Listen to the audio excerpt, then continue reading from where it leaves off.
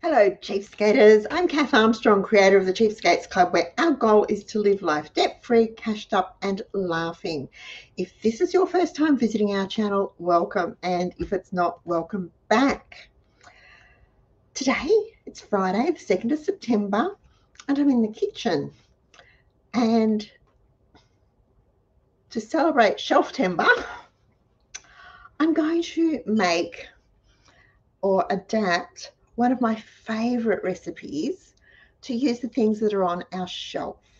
Now, this recipe I've been making for about 25 years. It was given to me by a lovely friend, Pamela, years and years and years ago. She used to make it in the microwave. I'm not a fan of microwave cakes and biscuits and puddings and things, although chocolate self-saucing pudding in the microwave is pretty good. So I adapted it over the years to bake in the oven. And that's what I'm going to show you today, with a couple of other switches to fit with Shelftember. So the original recipe was sour cream apple slice. Today we're making sour cream banana and apple slice. Now, the original recipe called for a plain cake mix. I don't have a plain cake mix. I don't often have cake mixes, but I do happen to have this one, this banana cake mix, courtesy of Hannah. So that's what we will use. And I'm using coconut oil instead of the butter. Now, don't worry about the recipe. I will put a link to it underneath me when I'm finished. I'm using coconut oil because that's what I have. I want to keep the butter for sandwiches and bread rolls and things like that. So 125 grams of melted coconut oil / butter into a bowl with, with a cake mix. Now, this is a banana cake. What can I say? It's what was on the shelf. Over the years, I've changed it a bit so that I don't use packet cake mixes.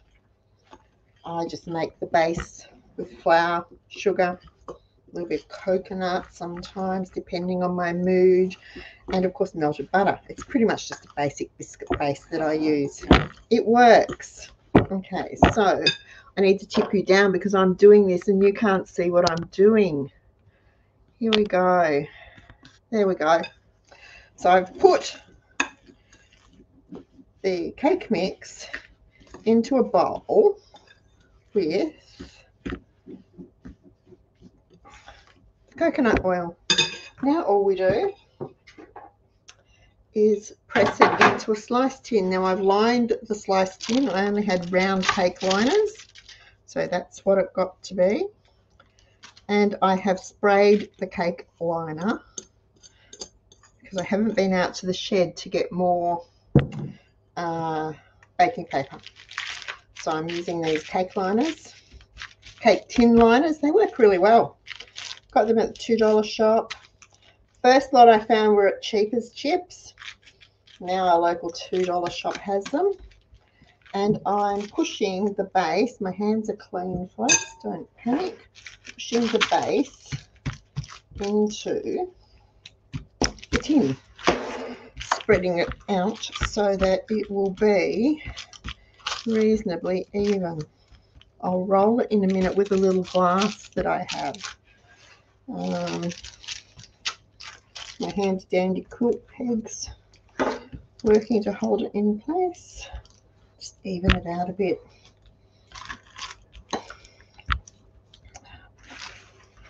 So, there we go.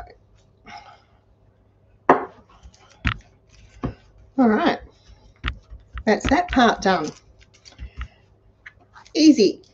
Next is the topping, which is a big tin of pineapple, 200 mils of sour cream. It's a bit more than 200 in there. I just scraped out the jar. and an egg. Now, I'm going to crack the egg into this glass just to make sure, because I very rarely crack eggs into what I'm making, just to make sure that they are okay, and that's okay. So it can go into there, and I'm going to mix that in just with a fork, because I'm going to combine the apple into this mix too. Okay, now I need to open the apple. If I don't have apples from our tree, stewed apples from our tree in the pantry, I try to buy them by the case from SPC, or Food Factory Sales, which is an SPC outlet, if I can. Did that work?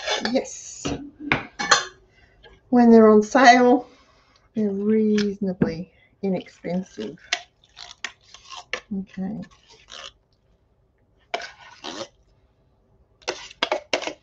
Oh, it smells good. So just stir that through. Move that out of the way. This is really simple. And of course, if you cook it in the microwave, it only takes about 8 minutes to cook. This is going into a preheated 180 degree oven. Preheat, folks, it's baking. You've got rising agents and all sorts of things happening here. The oven needs to be preheated. I know that lots of you don't like preheating. It's a waste of power, yada, yada, yada. So a little bit of power that's used in the heating is nothing compared to, take that peg off, the cost of the ingredients if you waste them because your recipe doesn't work. So it goes. Oh, there we go. Into my slice tin. Do I want to put cinnamon on the top? What do you think? Will I put cinnamon on the top? What have I got in the spice cupboard? Let me see.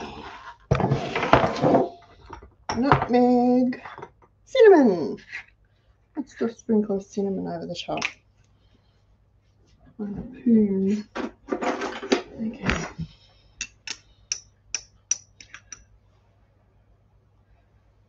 And this is going to get a tin of pineapple and a, whoops, that's a bit heavy-handed,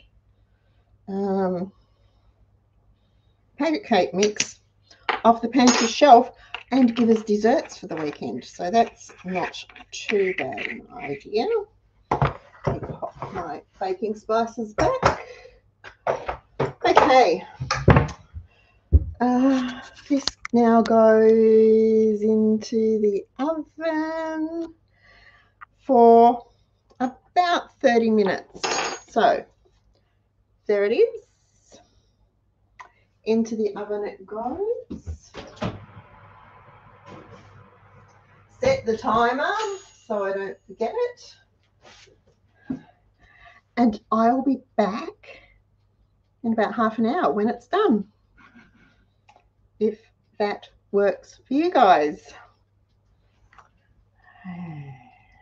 Okay, 30 minutes was perfect. I'm just going to zoom you down so that you can see what it's like. Let me bring it over a bit for you. Here we go. Just let me just a weensy bit. Oh, it is so good. Perfect. Now, let it cool in the tin.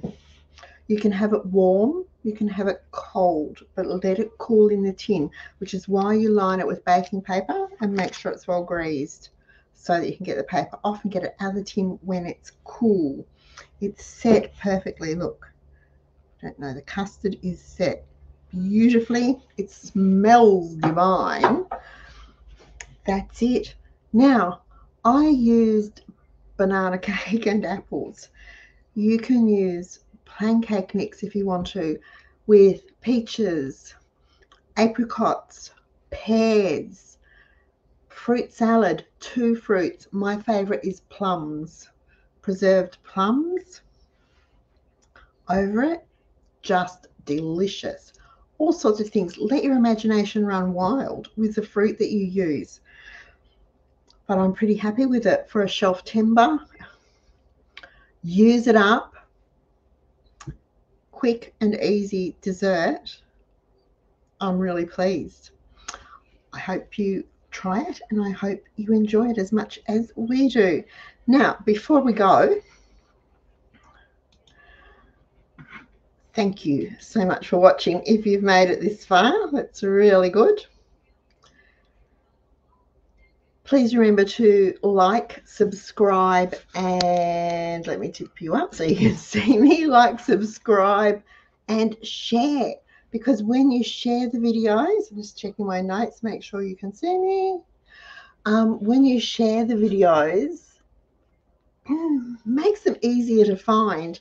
And if they're easier to find, it means people that are looking for ways to cut their living expenses, for ways to live below their means, can find us.